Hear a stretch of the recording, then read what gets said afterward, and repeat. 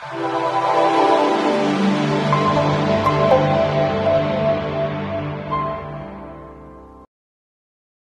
everyone. This is Robert with goldsilverpros.com, and I'm here today with Bill Murphy, who owns LaMetropolCafe.com and also participates on gata.org. How are you doing today, Bill? Thank you for joining.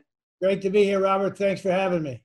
So we've had a lot of stuff happen in the world the last few months. I know since we had talked several months ago, lots going on in the gold market, lots going on with the markets. I guess we'll jump right into gold. What are you seeing in the gold market today? Well, it's one of the best days from my standpoint I've seen in 21 years. I've been working on this stuff because basically the gold market is blown up. This gold cartel, as I call them, the bullion banks, the Fed, the Treasury, Bank for International Settlements, other central banks, they blew up months ago, which is why the gold price was going up since the end of last May. And it's a long story, but basically the essence of it is they have run out of enough physical gold to meet demand. They played all these tricks, which we can get into, and highfalutin stuff, and it's all blown up on them. And now you've got gold in the process of exploding. It just took out $1,700 today, which was the recent high. It's got a massive base. The shorts are in the biggest trouble. They can't find gold to deliver to people that want it, and you're going to see gold explode. I mean, the prices are going to just astound people on the upside. Yeah, I know that we've definitely had shortages. We saw that starting a couple of weeks ago in silver and then in gold on the retail exchanges. So if you're going to APMEX or you're going to goldsilver.com or one of these places, it's really hard to find it. And we're only finding maybe numismatics, or there's pre-sale orders for gold that's not yet on the retail shelves yet that they think may be coming from various refiners. Are you also seeing this on the large commercial side or within the exchanges, or is there a shortage of gold there as well? That's what's happening most right now, and it's really bizarre because right now today, for example, the spot gold is $10, $20, $30 probably on the COMEX, higher than say a retail shop like a Gold Seek or a Kitco. Okay. And it's weird, the markets are going up and down, but basically there's a panic in the paper market because of the gold cartel. These bad guys that have ripped everybody off for all these years are blowing up.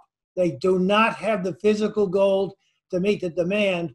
And there's buyers out there who know this, who are going after them and say, we want our gold, and they can't deliver to them. So the gold and silver prices are taking off. Even just now, just a little while ago, silver rallied 25 cents on the COMEX, the spot price, and closed at 15.11. 15 was a near-term breakout point. It took it out easily. If silver gets above 20, it's on its way to 50, and then it's on its way to 100 because it's so cheap. I agree with that. The last time silver tried to break out, though, it seems like they beat it down to $12. And I know we had the coronavirus scare, but honestly, I don't think that's the full reason why silver went down so much. Do you think they're going to be able to do that one more time? Or Absolutely not. And this is what I do, for last number of years of my life. And I've been watching the COMEX open interest, which is the number of longs and shorts, and JP Morgan, which the Justice Department called a criminal enterprise, is the one that has been taking the silver market down and rigging it for 9 years. Yeah. And the open interest was 135,000 contracts on the COMEX when it went to 50 in 2011. It's been up to 245,000, 200,000 contracts for years. Just recently, just yesterday, it went down to 138,000 contracts, back down the bottom, wouldn't you know it, and all of a sudden silver's taking off. That's because JP Morgan has gotten out. And they're not going to try to stop it this time because they did their thing, they made their money, they cooperated with the US government. They have to let it go because silver is so cheap compared to gold, everyone wants it, and you can't buy it. Yeah. No, you can't find it anywhere. And with some of the silver miners going offline, it's going to be a lot harder as well. Not only silver miners, but base metal miners. Mexico, for example, has shut down mining at least temporarily due to the virus. So there's going to be some supply shocks, I think, in the near term. Absolutely correct. Right on the money. So what do you think is going to happen once the prices start to go up? Do you think it's going to be self-fulfilling because if you look at where the flight to safety usually it's usually to dollar in the bonds. But right now we have so many negative yielding bonds or close to zero yielding bonds, or the pension funds and the hedge funds aren't going to be buying those bonds, I don't think, because they don't have the yield that they're looking for. Is some of that money going to come into gold, do you think? And is that going to make the problem worse? I mean, zero interest rates, what could be more bullish? I mean, you've got the perfect storm set up. Again, as I stress this, the biggest issue is the shortage of gold, that the gold cartel doesn't have the supply demand. And you're going to have people going to want to run to gold for the obvious reason. Look at the debasement of what the Americans and other people are doing to their money. 2 trillion here, another trillion there, 2 more trillion there. I mean, what backs it up? I mean, you never had, it's the most explosive situation for gold and silver in history. And it's coming at a time when the bad guys are in deep trouble. Yeah. So I was talking to Dave Prinzler about this morning. We were talking about LBMA and COMEX. So I've heard, but I haven't been able to confirm, that the 400-ounce bars or LBMA are somehow backstopping COMEX, but they're doing it fractionally. So they're breaking up, 400-ounce bar into 100-ounce pieces, not physically, but claimed on that 400-ounce bar. And somehow LBMA is backstopping COMEX. Have you heard anything about this? And do you have any idea what's going on? It's breathtaking. It's so pitiful and bad. They might as well offer celery or bananas. Yeah. 400-ounce bar, you're going to cut it up in paper. They call it an ace, and you get 1/4 of a gold. What are they going to do? Cut the gold up and smash it around? I mean, if you want gold, taking delivery is simple. On the COMEX, I've done it. You have a 100-ounce contract. You stay long. The short gives you the issues the delivery, and you get your gold. They have a default. It's called a force majeure. That's why I say the gold market has blown up. The silver market hasn't yet. It will, I think, but not yet. But the gold market has blown up. They come up with this goofy 400-ounce bar. It doesn't make any sense. If you want gold, you want gold. You don't want 1/4 of a piece of paper in London. It doesn't. It's ludicrous. Yeah. Yeah, I don't see that lasting very long, but at some point it's almost collusion between the two markets, and it's hard because they each have their different regulators, but at some point you have to say, okay, that's just falsifying. You're basically lying to the market, saying you're taking gold from one to the other. Well, if I may, you're absolutely right, but this is where gata started. I mean, it started off with, we realized the bullion banks, then we realized the Fed and Treasury were behind it. Then in 1999, the Bank of England offered to sell half their gold at a low price, below $300 an ounce, and announced it in advance. And people that thought gata was nuts said, you guys are right. Nobody would announce selling all that gold in advance to get as low as a price as possible. That's right. And so the Bank of England, the LBMA, the COMEX, the BIS, they're all in on it together. The Fed, the Treasury, and they're caught. They finally have been found out. Mm-hmm. Yeah. What about do you know anything about the Shanghai Exchange? I've heard that there is more physical trading on the Shanghai Exchange in China than there is on these other exchanges. Do you think that people are going to go over to the Shanghai Exchange when the COMEX and LBMA are found out, or what's going to happen to the gold market? I think everyone's going to scramble and cover their butts. I think I can tell you this, that the Chinese, I've talked with the Chinese Sovereign Wealth Fund, they know what gata knows. The Russians know what gata knows.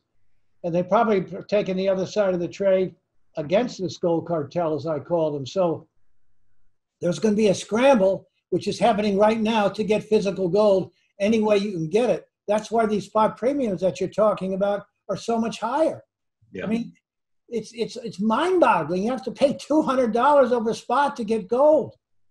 Yeah, and it seems like I invested a little bit in numismatics just to have a little bit of diversification. And for me, that was a speculation. It wasn't a core holding in gold. But it's funny that the premiums on the numismatics have blown out because people can't find like a regular 1-ounce gold eagle, maybe going to some of these graded coins or pre-1933 gold or whatever, because that's all that's left in the market. And I didn't think that I would see that as quickly as it happened. I thought, I may be holding this stuff for 20 years to see any profit out of it. At this point, if you can't, for people who don't have gold, where do they turn to? I know the ETFs, GLD and SLV are not safe places to put your money because you don't have a claim on the metal.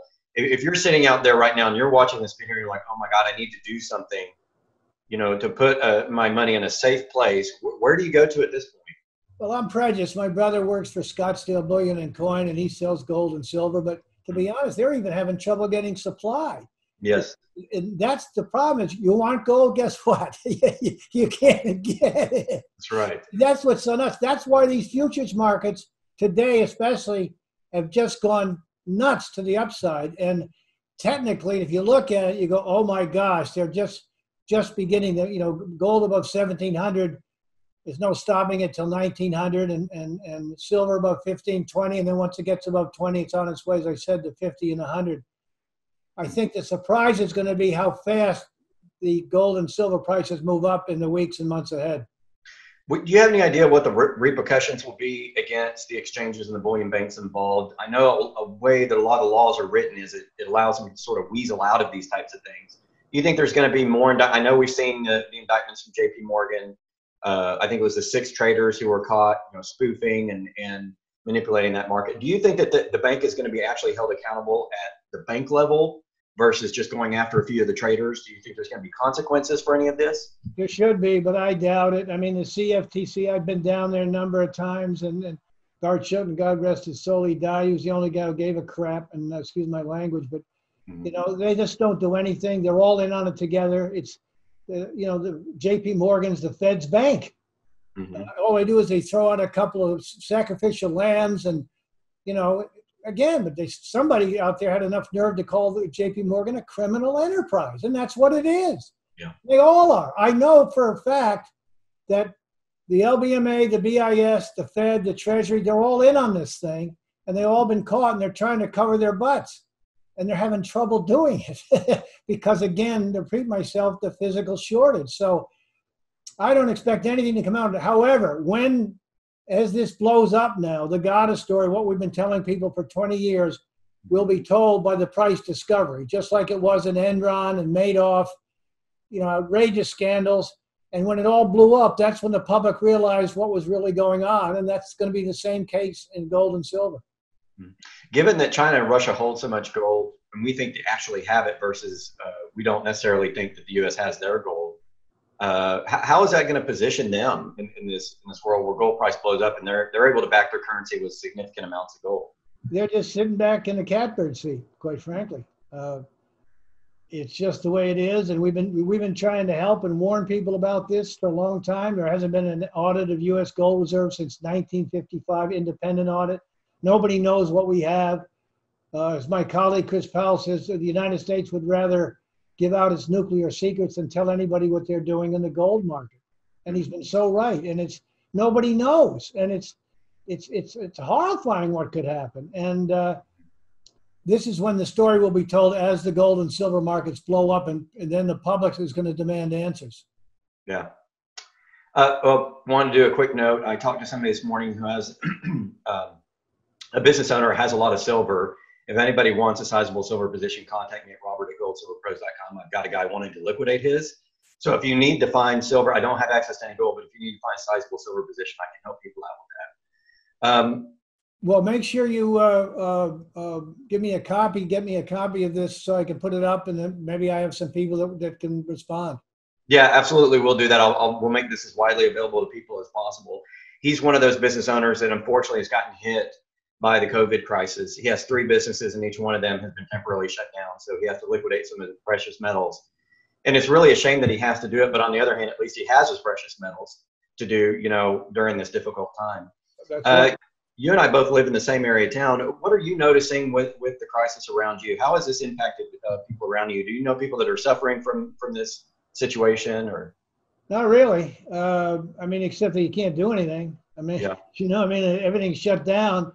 I used to go to the gym every day. That's a real bummer. I can't go there. And I go for a walk. That's a big deal. I get some food delivered to me and go out to the local store. What else can you do? Yeah. There's not much else. I used to play soccer and take martial arts, and those have all those options have been shut down. Where my soccer mates and I are trying to figure out where to go to just have a friendly game. And they've taken the nets down off the basketball courts, and they've taken the soccer goalposts and moved them to the corner of the parking lot. So yeah, I was walking up by Katy Trail, and there were 3 of these marshals and these tripod machines, these bikes or whatever. They come along there looking at me stern, like, geez, I didn't have a mask on. I wonder if they were going to arrest me or something. Well, it's good to hear from you, Bill. Definitely want to keep in contact with you. I know this would be a very exciting time if we actually start to see true price discovery in the precious metals. It'll mean a lot of good things for precious metal investor, and it may mean some good things for the market. So we finally have some transparent price discovery coming back to the precious metals after so much time. Just imparting, do you have any advice for people who may be holding their money in 401ks or pensions?